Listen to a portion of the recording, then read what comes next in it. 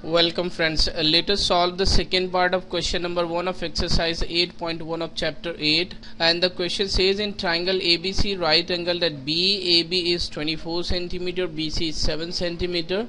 Determine sin C and cos C. So let us see how to solve this question. Let us draw a right angled triangle. This is a right angled triangle which is right angled at B. Here we have A and here we have C. This is given 24 centimeters, this is given 7 centimeters, and now we shall apply Pythagoras theorem to find AC. So in triangle ABC, AC square is equals to AB square plus BC square by PGT. This means Pythagoras theorem.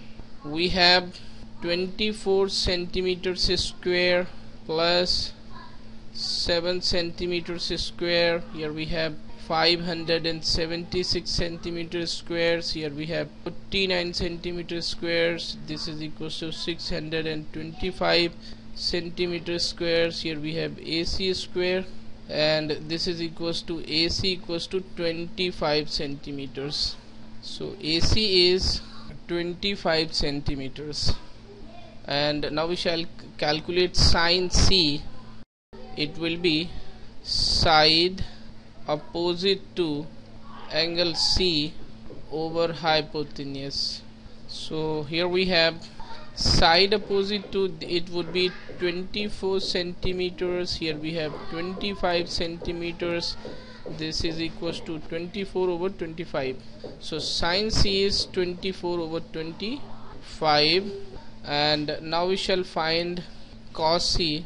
It will be side adjacent to angle C over hypotenuse. So here we have 7 centimeter over 25 centimeters. This is equals to 7 over 25 centimeters. So cos C is 7 over 25 centimeters. So this is the solution of the question. Thank you.